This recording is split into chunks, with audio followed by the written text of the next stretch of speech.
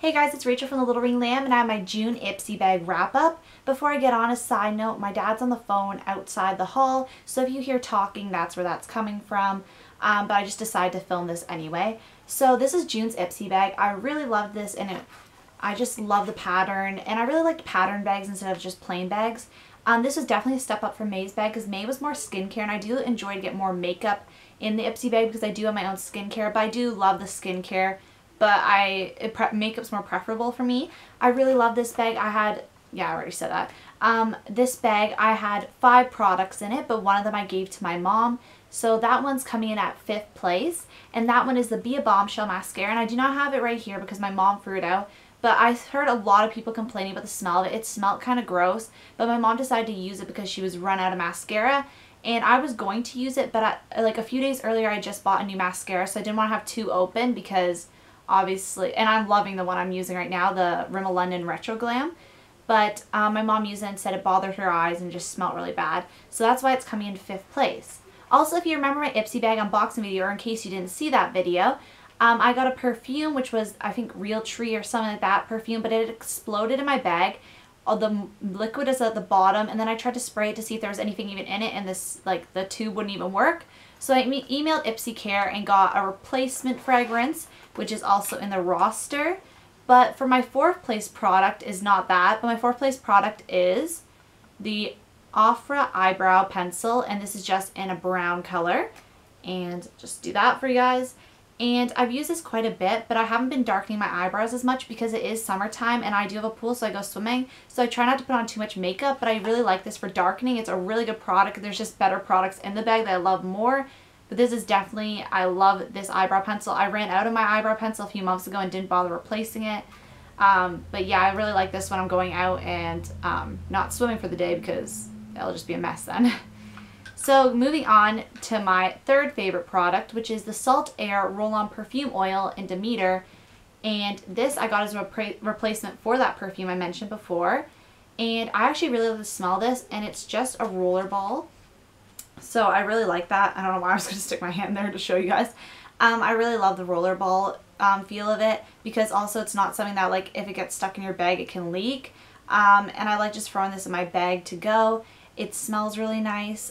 It's not like my favorite scent in the lamp, but it's nice summer beachy smell because salt air, beach, ocean, stuff like that. So I really do enjoy that. My 2nd favorite product is the Marc Anthony Dream Waves Beach Spray. And at first I didn't think I would like this because I have a very temperamental scalp. My scalp gets really like dry and is very irritable and itchy, and it's just horrible. It's been that way for a long time. I have to use special shampoo to wash my hair and stuff. Like sometimes I can switch out, but typically 4 to 5 days a week I have to use this shampoo so my head won't like be itching like crazy. So yeah, so I was a little worried about this because I don't like to mess with hair products because I don't want my hair to go all crazy. But this is something that you don't have to spray in your roots, and the roots is what really, I can spray in the ends of my hair. My hair is generally naturally straight. It might be a little wavy now. Usually when I wash it, it's a little bit wavy, but if I wash it and brush it right after, it's like pin straight. So it was a little hard putting this in and then just waiting a few minutes and going. I have to like put my hair in braids overnight and have it like wet and then spray it again in the morning. But I really loved using this. It made my hair look really nice, and I really love the smell. It smells coconutty and it just reminds me of a summer smell. My number 1 product is the NYX Butter Gloss in the shade Creme Brulee, and I always slur on the last word, Creme Brulee. And I really love this color. It's like a nice natural pinkish color. It's basically essentially a nude on my lips, but it does give a little shine and shimmer.